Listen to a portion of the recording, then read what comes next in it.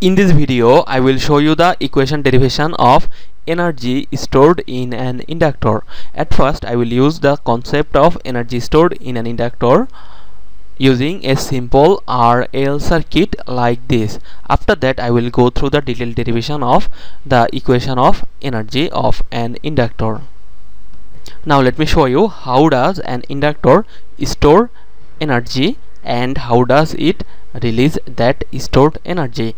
To show you that, let's say I have this simple RL circuit. This circuit contains two resistors, 10 ohm and this 10 ohm, and an inductor 30.65 henries and a switch, and we are supplying the circuit with a voltage source of 9 volt. Okay, now see, if I close this switch, that means I am allowing the current through the circuit. Therefore, you will see the current will be flowing in this circuit. Okay, now let me show you the initial value of current through this 10 ohm and this inductor. See, the initial value of current through the inductor will be very small. Here it is only 0.06 ampere and here it is only 0.42 ampere. Now if I run the simulation, you will see gradually the current through this inductor will increase and the current through this resistor will decrease, and the value of current, see, as the current through the inductor, let's say the current through the inductor is I. See, as the current through the inductor is changing with time, therefore I can say di by dt. The current changes through the inductor with respect to time is not equal to 0. Here you will see gradually the amount of current changing through the inductor will be very small. See, it is increasing very slowly. Okay, and after a while you will see it will be fixed at a constant level. Here it should be 0.9 amps.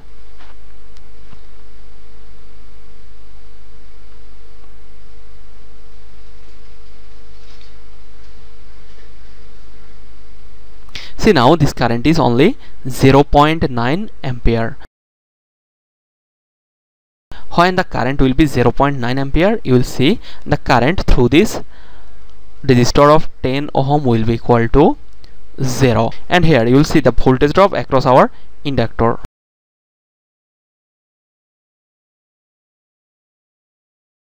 See, it is nearly 0 volt. Now my question is that what makes the initial current through the inductor nearly 0? See, the initial current through the inductor is nearly 0 and gradually it is increasing with time. Now what makes the current through the inductor equal to 0? See, when we allow the current to pass through the inductor, if we get the change of current with respect to time, that means if di of dt is not equal to 0, you will see there will be a voltage which we will denote with VL. A voltage VL will be induced in the inductor, and we calculate VL equal to L di by dt. We will get a voltage VL across the inductor which will oppose the main supply voltage, because of which you will see there will be almost no current. Therefore you will see initially the current will be nearly 0 and gradually the current will be increasing towards a constant value of 0.9 ampere. And when the current will be equal to 0.9 ampere constant, you will see the voltage VL will be equal to 0, because with respect to time there will be no change of current. So in that case this inductor will act like a short circuit. In case of this inductor, as long as this di by dt will not be equal to 0, we will get a voltage across this inductor and the EMF of that voltage will oppose the main supply voltage. That means, see, this main supply voltage will try to conduct the current in this direction through this inductor. So the positive terminal and the negative terminal of this VL should be in a way so that it can oppose the direction of current flow. So the positive terminal of this VL will be at this side and the negative terminal of this VL will be at this side. See, when this positive terminal will be at this side and negative terminal will be at this side, you will see it will try to conduct the current in opposite direction. Therefore the resultant current will be the subtraction of the source current minus this VL current. Therefore initially the current I was equal to 0, because in that case the induced voltage VL and the supply voltage, let's say E, across this inductor are equal. Okay, now see, the current through this inductor is 0.9 ampere. What will happen if I disconnect the source from the circuit by disconnecting this switch? You will see this voltage VL will flow the electrons in this direction.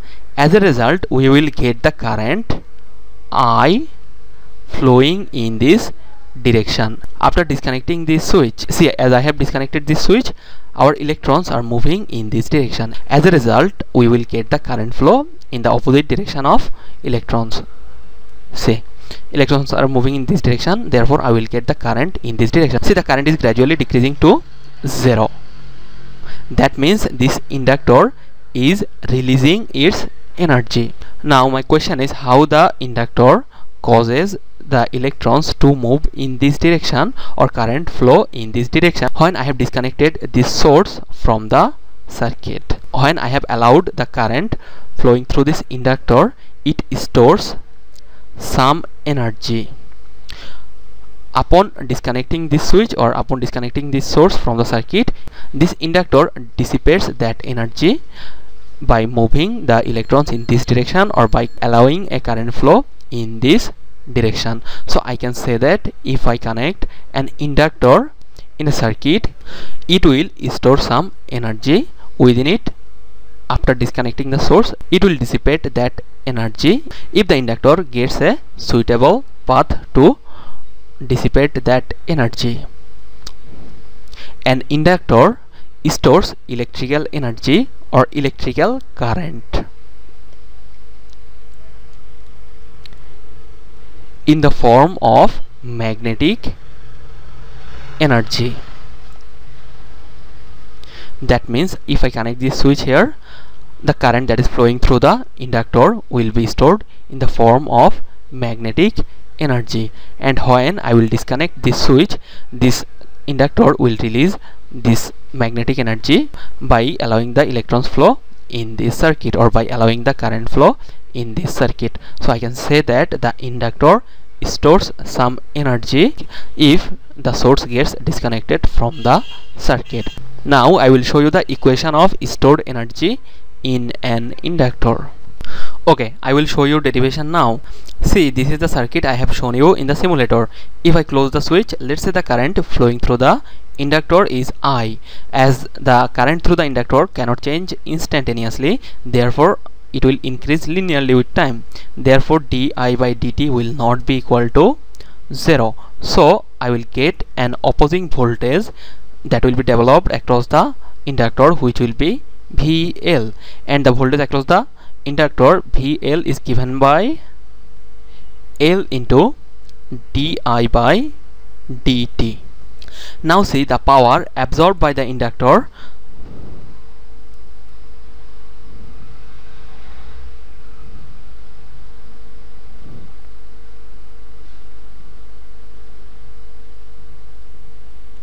will be equal to P, which is the multiplication of voltage across inductor and the current through the inductor. So here VL will be equal to L into di ddt of di into I. So here I will get L I ddt of di. We define the power as the rate at which energy changes from one form to another, and in case of an inductor, the electrical current will be stored in the form of magnetic field or in the form of magnetic energy. Therefore I can say, in case of this inductor, the power is the rate at which the electrical energy changes from electrical energy to the magnetic energy. So I can write down the equation of power P equal to dW by dt, or d dt of W. See, if I take the dW in the left side, I will get dW equal to P dt. Now see, if I integrate both sides with respect to time, I will get our energy stored in an inductor. That means integration of dW from the interval 0 to t will be equal to W, and this W is the energy stored in the inductor, and that will be equal to the integration of right side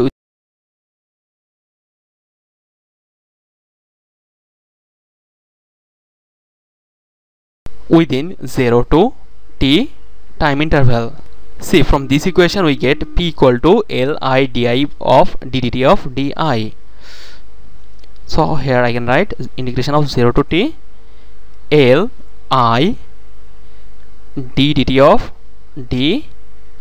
Okay, see here, this dt and this dt will get cancelled. Therefore, in the integration we will get the Li di. See here, previously our integration operator was time, but here our integration operator is I. Therefore, the limit of the integration will also change. Let's say when the t equal to 0, the current I equal to 0, and when the time equal to t, the current that is flowing through the inductor is I. Therefore, I can integrate the Li di within 0 to I time interval. Okay, see, this is our L, and in case of an inductor, inductance is constant, so I can write it like this: integration of I di within 0 to I interval. See here, if I perform integration, I will get L I square by 2 with lower limit 0, upper limit I. Here I will get half L I square minus 0. So our energy stored in an inductor, W will be equal to half L I square. Okay, and you will see the energy that will be stored in the inductor will be dependent on the current. Now let me make some conclusion. Number one, here our stored energy equal to half L I square, and here see, there is no voltage term. Therefore, if I get a finite amount of current flowing through the inductor, our inductor will store finite amount of energy within it, or it will convert that finite current into a finite magnetic energy, although the voltage across that inductor VL equal to 0. This is the case when our I will be equal to 0.9 ampere in case of the given circuit, and because of which di of dt will be equal to 0, and at that time VL will be equal to 0 volt. See, we will get finite current, but the voltage across the inductor will be 0.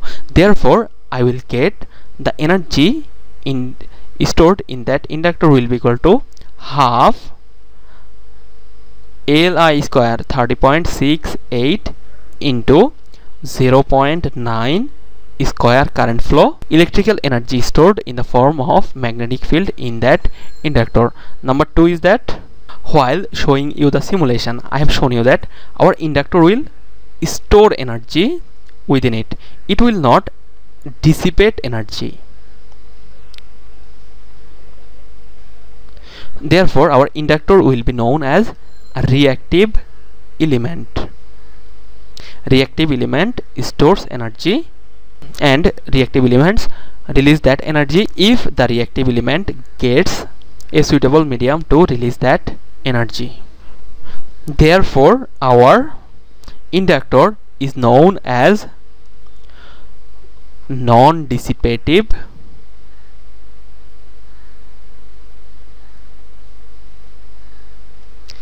passive element.